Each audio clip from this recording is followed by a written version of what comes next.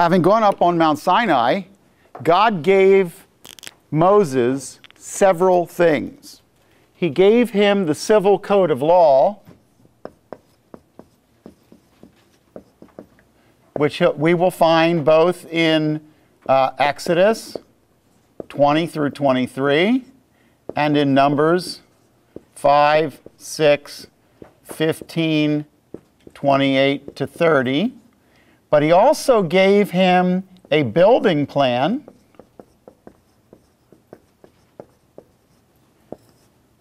and he also gave him the criminal code of law.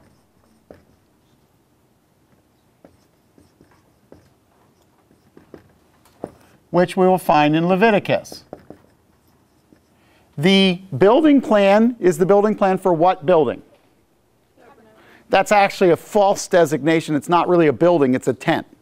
It's a movable tent.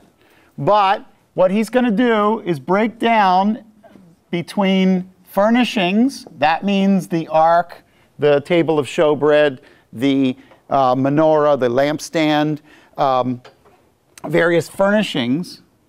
Then he's also going to talk to them about fabrics and the way to make the tenting and the linen exterior. He's also going to talk about fragrances, and by that I mean incense and oils that they are to use on their bodies so that you would smell God before you saw him, and also foremen, meaning the priests, but I needed an F. Okay? So these 4 factors will be the major factors of what he's going to tell us. But that's not why you read it. Knowing more about the fabrics of the tabernacle will make you win Trivial Pursuit questions on the tabernacle. I don't know what it does for you, but here's what I think it can help you with. If you understand the building plan, you'll understand the design of worship.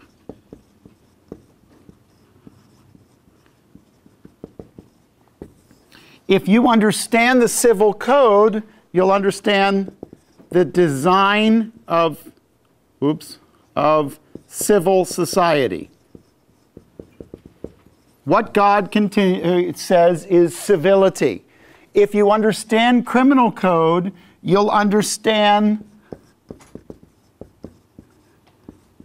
the design specifically of redemption.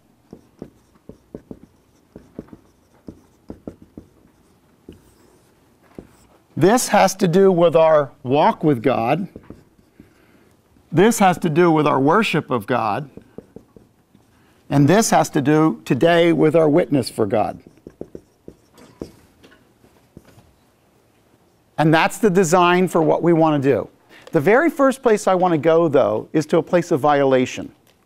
I want to compare 2 events. One in chapter 24 of Exodus and one in chapter 32 of Exodus.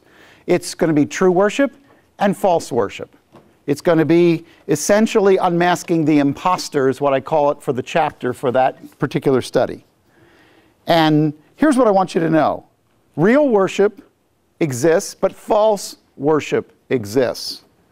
The real relationship between God and man is true, and the true and living God wants to have that relationship. But there are religious imposters, and let me say it this way. In our world, the religious imposters outnumber the true worshipers.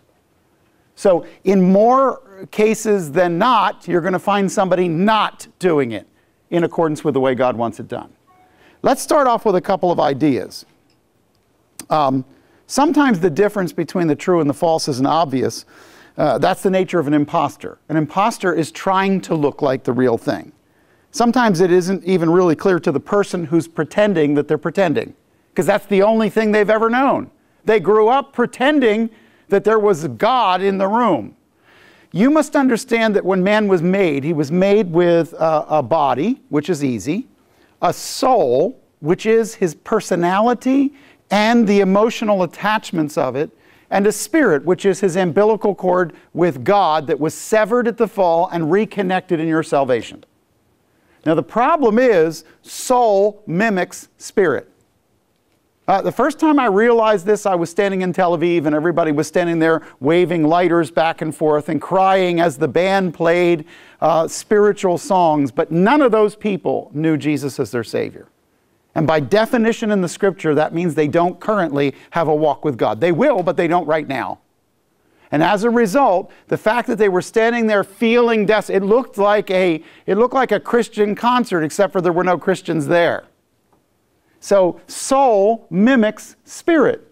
You can go to a concert and be deeply moved with emotion, and that's not necessarily a work of the Spirit at all. Or you could be standing there and God could be working in your heart and you show nothing, but God is deeply at work in His Spirit. You can't look at the externals and know what the internals are. When I was in high school, I used to think the quiet girls were all spiritual. Now, this is not true. May I go on record as saying this is not true? I've lived long enough to now know that the quiet girls are quiet, okay? That doesn't necessarily mean they're spiritual at all. You can't look at the externals and get the internals. Here's what I can tell you. God gave some instructions. I want you to focus on them in the first 2 verses of chapter 24. It says, "Then he said to Moses, 'Come up to the Lord, you, Aaron, Nadav, and Abihu, the 70 elders of Israel, and worship at a distance. Moses alone, however, shall come near to the Lord, but they shall not come near, nor shall the people come with him.'" So, what God planned was a corporate time of reverence. They were not allowed to go all the way up to be in God's presence where Moses was, so God wasn't saying everybody in leadership was equal. Moses was still going to be above him, but above the rest of them. But what he was saying is that he wanted the corporate time of worship. So they gathered together, and if you drop all the way down to verses 9 through 11, what happened when they did this? They obeyed, they got there, and they set up 12 pillars, and they did all of this. By the way, put a box around verse 7 in chapter 24. Put a box around the whole verse. "Then he took the book of the covenant and read it in the hearing of the people, and they said, 'All that the Lord has spoken we will do, and we will be obedient.'" That is the declaration of covenant. That's why we call this declarative law or civil code of law. It's the declaration that we swear that we will do what you have told us to do. Signed, the people of Israel.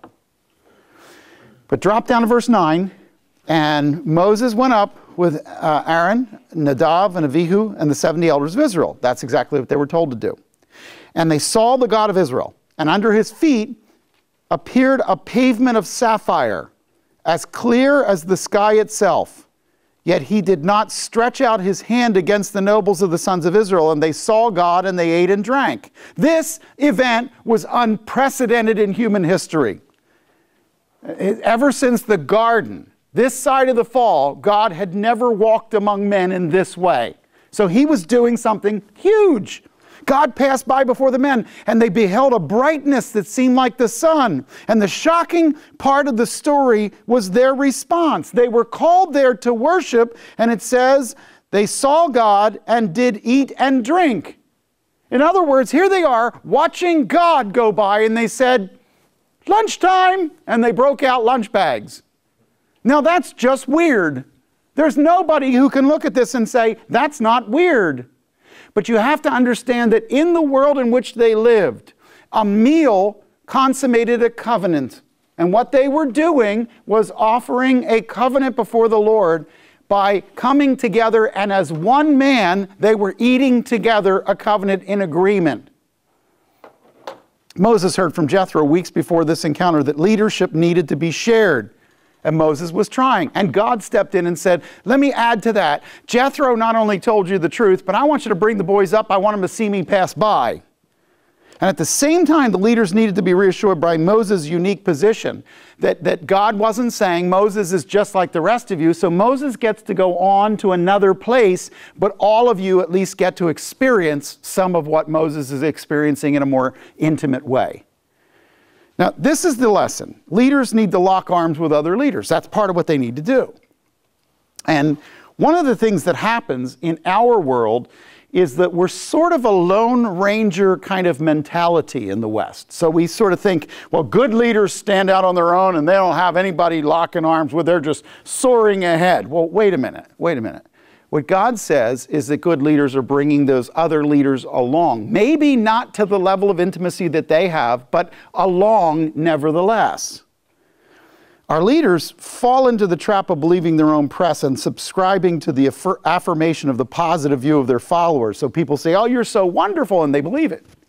People walk around, and one of the dangers in leadership today is you cannot, listen, you cannot lead in ministry if you feed off the affirmation of people.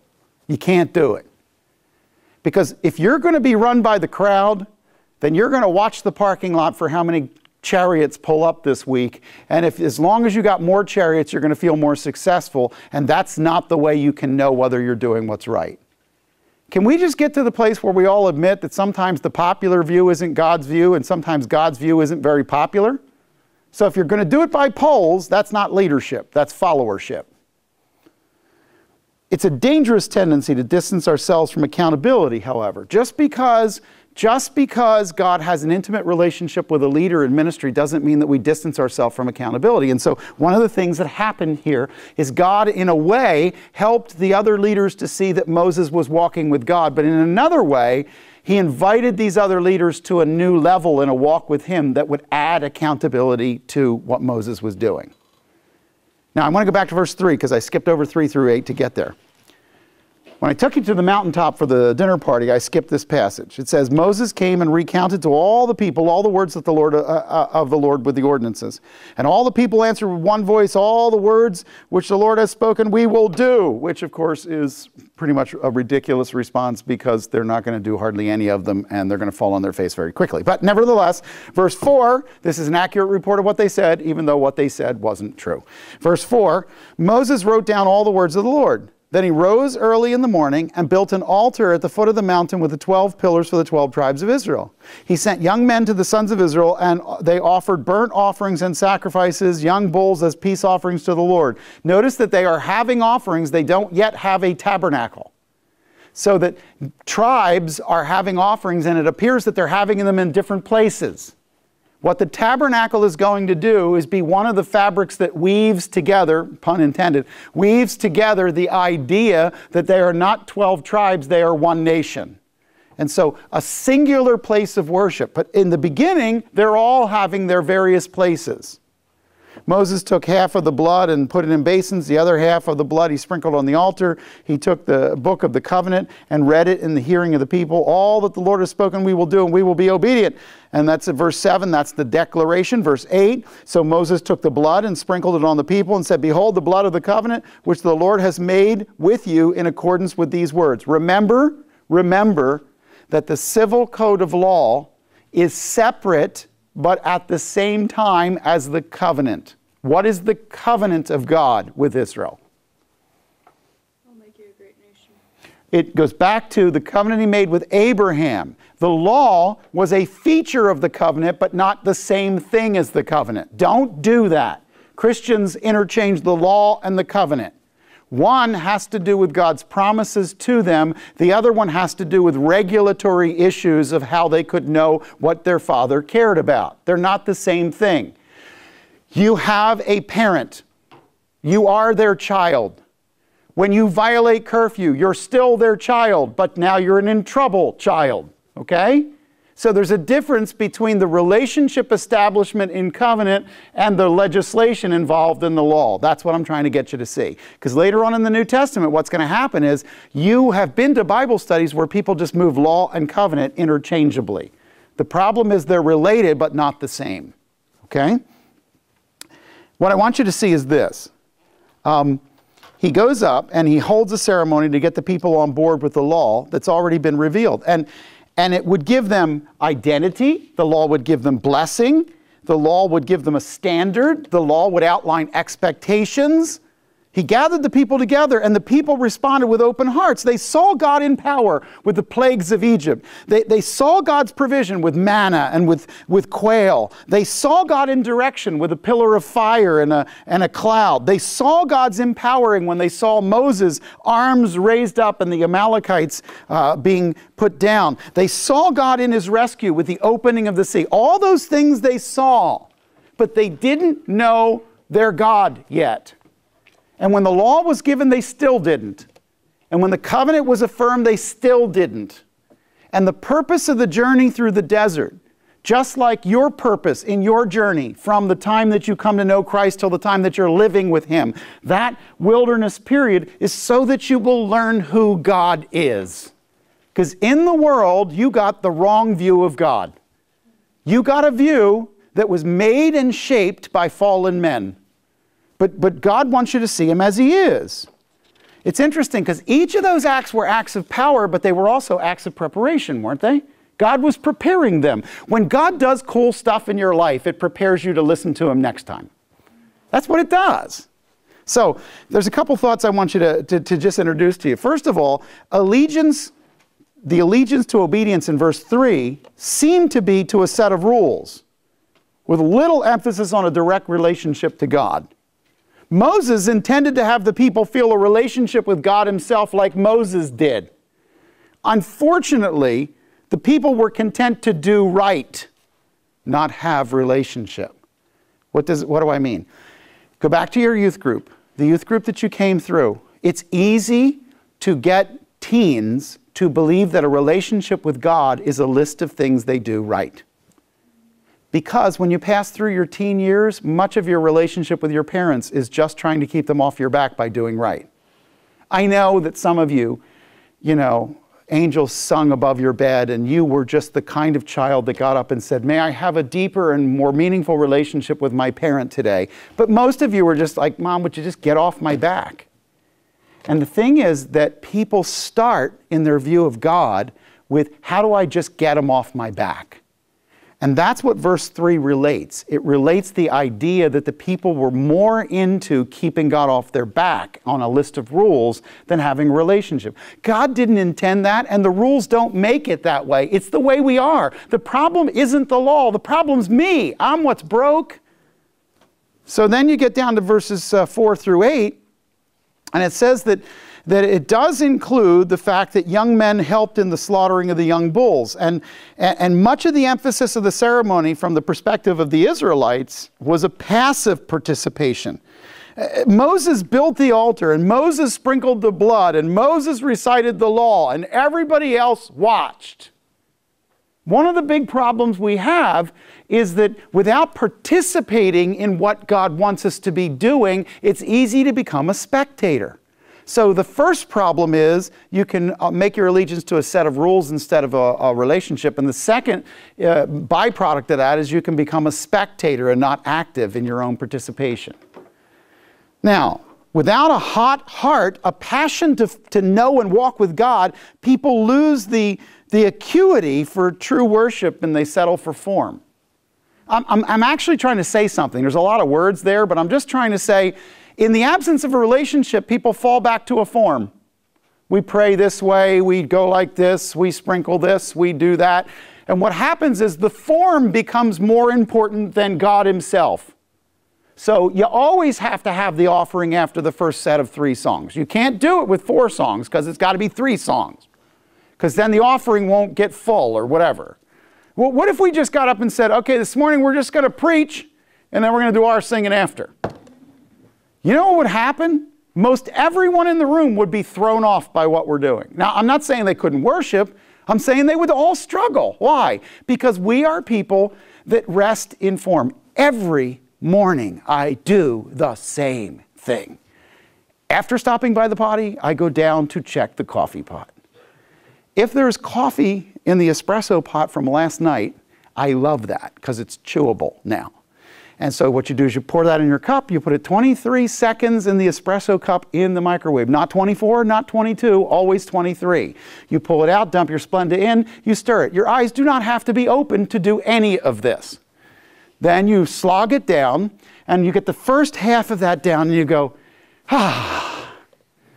Now, on those rare occasions that my son has dropped by and has emptied the pot, which is every second day, I need to open up the pot and I need to make another pot. Again, your eyes do not have to be open for any of this procedure because the Bustelo is always to the right of the other coffee. Okay? We do this for a reason because we're not yet awake when we create the morning coffee experience. Now, my wife prefers it when I make it in the morning, because then I put it on the stove, turn it up to high, walk over and bring up my Bible thing for the day and see what it is I'm going to be looking at in the scriptures. And I bring up my, usually my email alongside and see if there's anybody in the hospital or anything, emergencies. And by that time, the espresso pot has now, it's one of those little Cuban coffee makers, has now just starts to dump out on the stove, which is really what fills the house with that burned coffee smell, which is wonderful. And then I run over and shut it off. Now, by this time, if Magoo has not yet awakened, I will go through the little procedure of making my coffee. If he has awakened, I shut off the coffee machine, go and change a slimy diaper, and then come back, feed him, and then get my coffee. We love patterns. We love patterns. We brush our teeth pretty much the same way every day. If you actually stop and think about it, you always start in the same place. Why? Because you do. I have a little test. I'm going to tell you what it is. It's been used by missions, but it's also been used by governments. There's a way you can tell Americans, serve them pie, but don't point the pie toward them. Americans will turn the pie toward them before they begin to eat the pie. Russians will not. It's one of the ways Russians could pick out whether they were spies. I'm serious. People on the other side of the earth will eat the pie from the side if that's the way you serve it. We will always turn the point toward us, and we will not know we do. All the way around. Just try it next time. Serve pie and watch everybody turn the point toward themselves. What's that? You don't have to eat from the point. Guess what? Guess what? If you eat from the side, it tastes the same, okay? Exactly the same. What's that? Oh, come on. Here's the thing. All I'm trying to say is that people love patterns. You are really cutting edge because several of you have sat in different chairs over the course of the school year. Ooh, ah.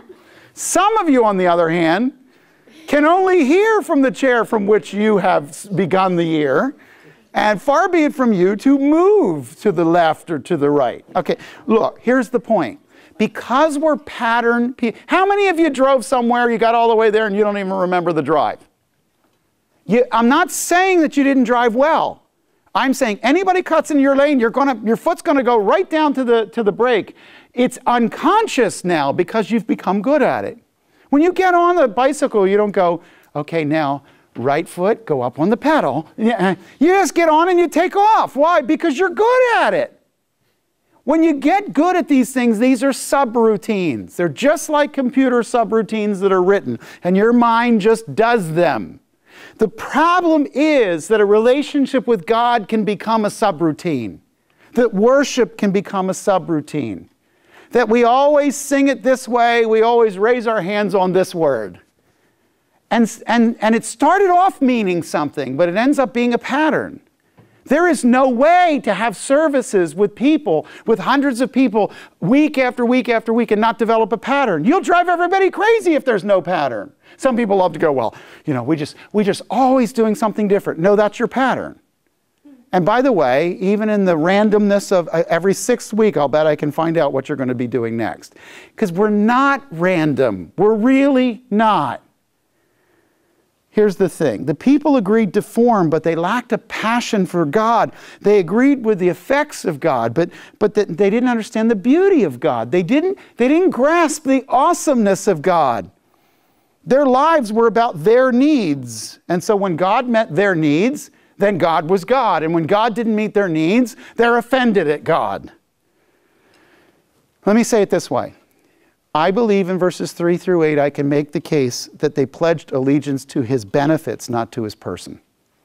Most of you passed all the way through your teen years still loving your parents' benefits and not them. What I mean by that is not that I love my parents. You don't even know them. Mostly you know them as parents, not as people. Why they care about what they care about requires you growing to the point where you're willing to listen.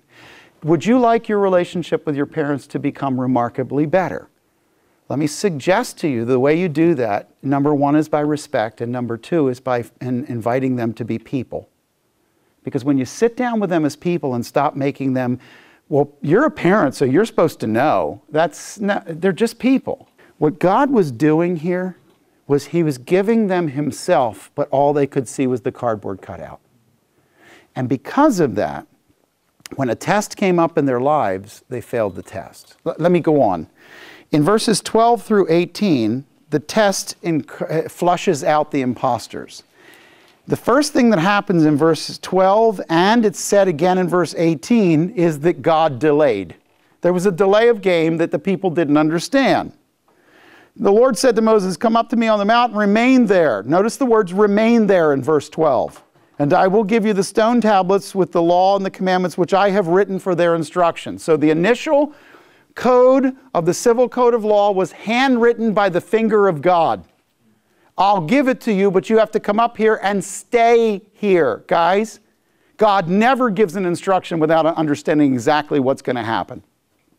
So when he told Moses to stay there, part of that was a test for the people down below. And verse 18 picks up, Moses entered the midst of the cloud as he went up to the mountain, and Moses was on the mountain 40 days and 40 nights. So Moses is alone with God, and he is waiting for God's instruction. Joshua is some distance away, according to verse 13. But the delay was God's idea, and I need you to see that. God said, "Come up here, now wait." Can I just say that if you can create the world and the cosmos in 7 days, you can whip up some texts of some laws in a matter of, milliseconds? But God says, no, I want you to wait. And the delay is his idea because he's setting up the unmasking of the imposters so that Moses can learn a lesson here. Moses doesn't know these people that well. You think when you've read this that he's been together with them for 50 days. That's true. But mostly he didn't sit down and have a one-on-one chat with all 50,000 of them. He's just leading the group. He doesn't know them. He probably doesn't know most of their names. He's probably got the leaders of the elders of the people, and that's about it. And so remember that Exodus 25:1 reminds, "Then the Lord spoke to Moses, tell the sons of Israel to raise a contribution from every man whose heart moves him." Look at that phrase, moves him, "you shall raise my contribution." So there's a delay, and then there's an instruction, and in that instruction, God says, I want you to go down and take up an offering. And the nature of our physical beings is that we need to picture God in some way, and God understood that, so he was about to give them a way to do it. Now I want you to notice God's gift here, because in chapter 31, later on, we're going to find out that God gave not only Moses the tablets, but he gave him a very special gift because those tablets were written in his own hand. That's why 31:18 says when he had finished speaking with him on Mount Sinai, he gave Moses the 2 tablets of stone, written by the finger of God. The emphasis is on, look at what he's got. God delays him, God instructs him, God gives him this gift that's written by God's own hand. How cool is that? It's God's own creation. But here's what happens. I want you to stop there and jump all the way to chapter 32. Because what's going to go on up on top of the mountain and some details of the tabernacle take place between chapter 25 and chapter 31. I want you to go to 32 because this is what's going on at the bottom of the mountain. Okay? 32:1. Now when the people saw that Moses delayed to come down from the mountain, does everybody understand then the continuity of the story? Now, meanwhile, back at the bottom of the mountain, the people saw that Moses was delaying. The people assembled about Aaron and said, "Come, make us a god who will go before us. As for this Moses, the man who brought us up from the land of Egypt, we do not know what has become of him." Aaron said, "Tear off the gold rings which are in the ears of your wives, sons, daughters, and bring them to me." Then all the people tore off the gold rings which were in their ears and brought them to Aaron. He took them from their hand, fashioned it in with an engraving tool, and made it into a molten calf, that they said, "This is your God, O Israel, who brought you up from the land of Egypt." Now when Aaron saw this, he built an altar before it, and Aaron made a proclamation and said, "Tomorrow shall be a feast to the Lord." So the next day they rose up early, offered burnt offerings, and brought peace offerings, and the people sat down to eat and drink and rose up to play. And the word play there is with the connotation of sexuality. Now here's the bottom line. When men wanted to invent a religion, what did they do? They became imposters of relationship, and the first thing they did was they spewed out these words in 32:1. We need a God we can control. That's what verse 1 says. We need a God we can control. I want you to do something for us. I want you to make us a God who will go before us. Well, when people make a God, he's shaped in whatever they like. They're in complete control of whatever he becomes. The second thing is that man-made religion is designed to make people feel that feel inadequate somehow feel affirmed. So what we're looking for is fill our void with something that will make us feel adequate. That's what the end of verse 1's about. Fill us up with what we want. It's not a surprise that when you walk into churches where they're no longer teaching the Word, they're teaching stuff that's very fulfilling and made up by them. Not tough to understand. It's what keeps people coming. So you give them some psychobabble week after week about how they can have a happier life and think positively and feel warm, fuzzy thoughts, and they come back next week. Here's the thing. Verse 4 says that they shaped God to their own liking. And when I'm reading this, here's the thing. Man-made religion doesn't exclude that God might be at work. It just doesn't matter. Because they're not about what God is doing. They're about what they want to do. We want to go somewhere, give us a God who will lead us. Well, wait a minute. If you invent him, how does he lead you? The thing I want you to understand is that there's worship and then there's religion. The worship of the God of heaven is about accepting him as he is. Does God understand you need to see something to worship? Yes. That's the reason why worship actually has with it services and things we do.